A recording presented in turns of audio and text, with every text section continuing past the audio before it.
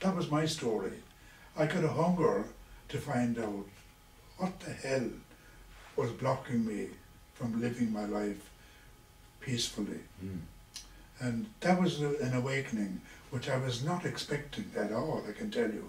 But this is what I'm trying to, the deepest part of me emerged.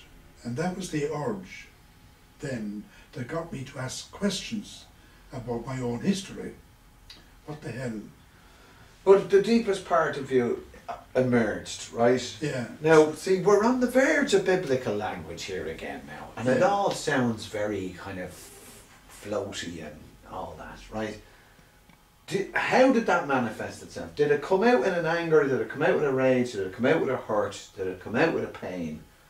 I mean, put it in some terms that you hear in Tesco. Yeah. Not this floaty biblical language. Yeah. You're not Moses. You're wearing a lovely jacket and you don't have a beard. So, how would you put it? Well, I'm better dressed than him anyway. he was all rags. I mean, it's good to visit the desert, but I wouldn't live there. Yeah, you know? okay. So, you know, you said the deepest part of you emerged. Yeah. The hell do you mean by that?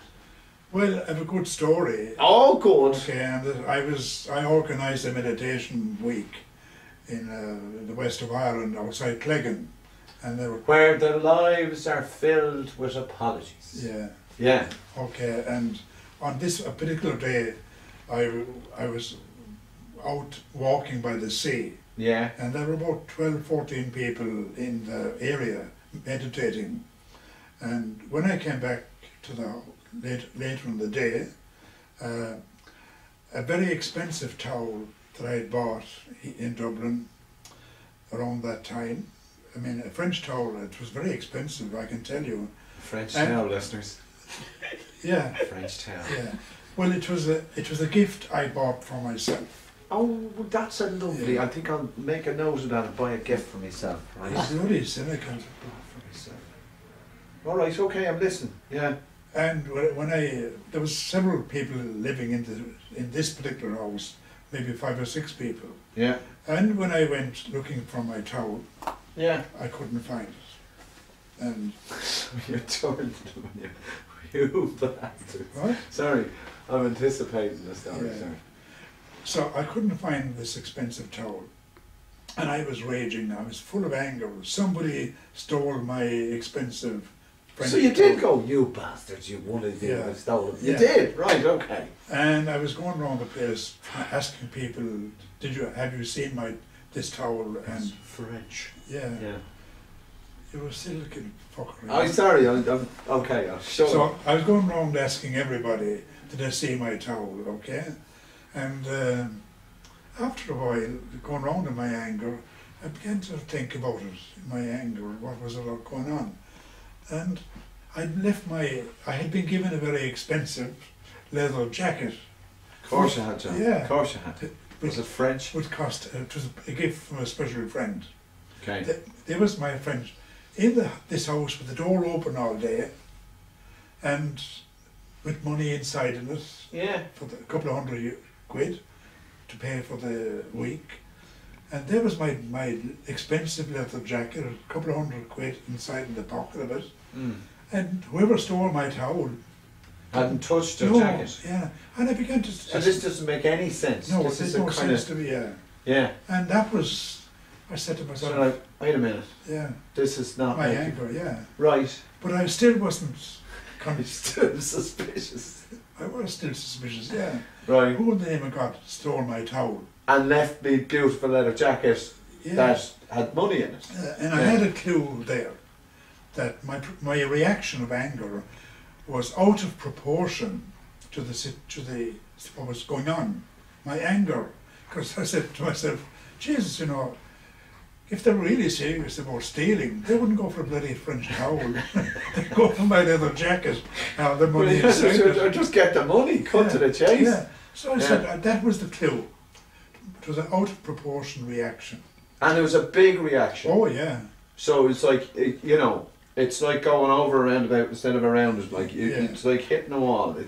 big reaction. Yeah. So you can't ignore it. So this was the clue then, a disproportionate reaction. In modern psychology, it's, what's the word, is obsessive compulsive disorder. Oh, juicy. And Nice. it's a load of bollocks.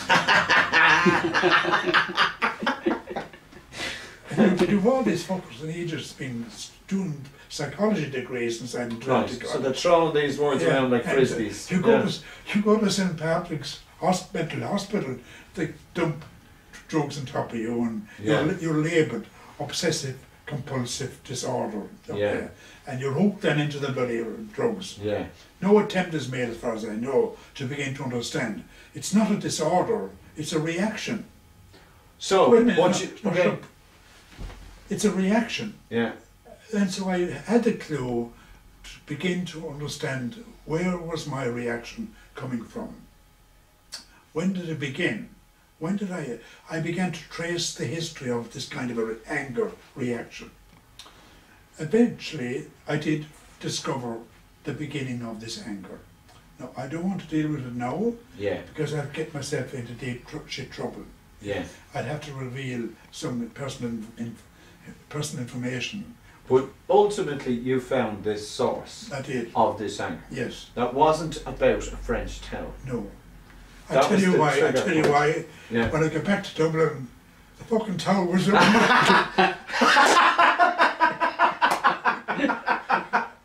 And you had come up with a conspiracy theory for Yes. each one of those. Yeah. French towel thieving bastards. Yeah. And none of them stole your town. Not only a thieving bastard, a thieving meditating bastard. The worst kind of bastard there is. Yeah. French towel stealing, meditating bastards. Yeah. My God, wasn't it? Oh man. So that began a big understanding in myself. I began to look at other reactions in my day. Okay? Yeah. And I kept at it, and I began to discover more and more of my reactions.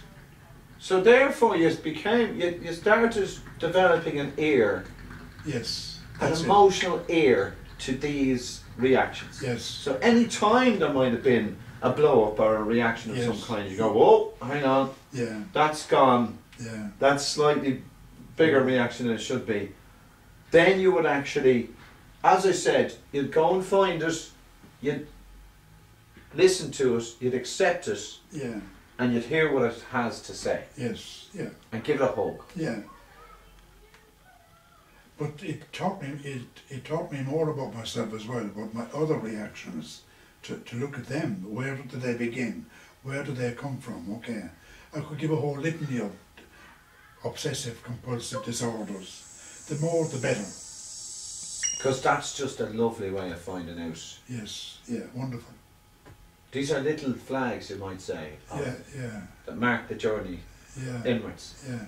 I had not a row with Michael O Leary, you know. He came into the shop to buy a chandelier. Right. He pointed the chandelier out. He said, is that crystal? And I said to him, you better sit down. Sit down there. He said, I haven't got time. You know, I'm a busy man. Well, I said, if you're not going to sit down and let me explain crystal to you, I'm not selling the fucking chandelier to you. So he took time. I said, anyway, to begin with, I said, if that was a crystal chandelier, you wouldn't be able to afford it. I didn't know the guy. That's true as God. And he paid me the check and all there on the occasion, and he disoffed, and I never thought of looking at the check or anything, you know. Yeah. Just put it in my pocket, and half an hour later, looking across the road, the window, who was walking across but Michael O Leary. I said, oh Jesus, you know. Wait a minute. I nearly I lost think I it. know that guy. Yeah. Wow. He's a great guy, actually. I admired him that day. He probably won't remember what I'm telling you, okay. But, Well, it sounds like... I'm talking about my anger. Yeah. You know, I could discover the anger in my voice, and I was going to teach this fucker a lesson. You know, I was showing off I knew the difference between crystal and cut glass. Yeah. Well, you know, I was going to prove it. Don't you tell me. Yeah. And these things begin to fall into place, because the energy of the deepest part of you is to discover the meaning of yourself. There's no, the question began, what is the meaning of life? Yeah. It's a bollocks of a question. It's too big. You're bloody right. It's not a question of the meaning of life. No, it's the meaning of your own life. That's all you can deal with, not the meaning of life. It's you don't know the meaning of yourself from your own history, then forget about the other one. It begins with yourself. Then you begin to understand some sense of your place in life, in the creation. You begin eventually to feel as happy and as beautiful as the stars in the sky. To begin to see the sky as a friend. The beauty of the sky, I can say that the sky is beautiful only because I have the capacity to discover the beauty within me. The sky said to me, the stars said to me, John, you too are beautiful like us.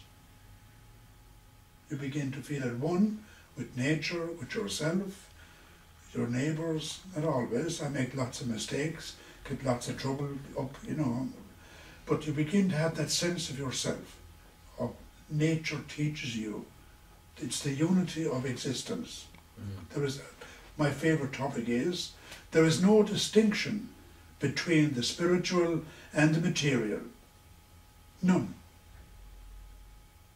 Now, what do you mean by that? What I mean by that You said earlier, you made it simple for me and call it the body. Was it? That it's like, if you don't feel it in the body, it's not spiritual. Yeah. Is that what you mean by Yes. that, the material and the spiritual? Yes. So if you don't feel it in the body, it's not spiritual. Well, you don't see it there either. You won't see it in the sky, and the moon and the stars. Yeah. So it has to be, like you can't separate from the body. No. I mean, to me, I was saying earlier that spirituality seems to be something, to me, other or separate, or the divine part, if you like, to use Catholic language, of being human. Whereas you're saying you don't separate them, and they're actually very much all the same thing. That you know, the body is also, it's you. If you don't feel it in the body, it's not spiritual. So, to me, I always had those things in my head as being utterly separate. But it sounds like the connectivity that you have within yourself opens you. It begins with yourself, discovering the meaning of your own life. Then you begin to see the meaning around you. Other things fall into place. And eventually, with meditation, you keep at it, you can look back over all of your life, every detail, even in the moment itself. You begin to discover the meaning of your life. It comes from inside you. It's an inside job, not outside.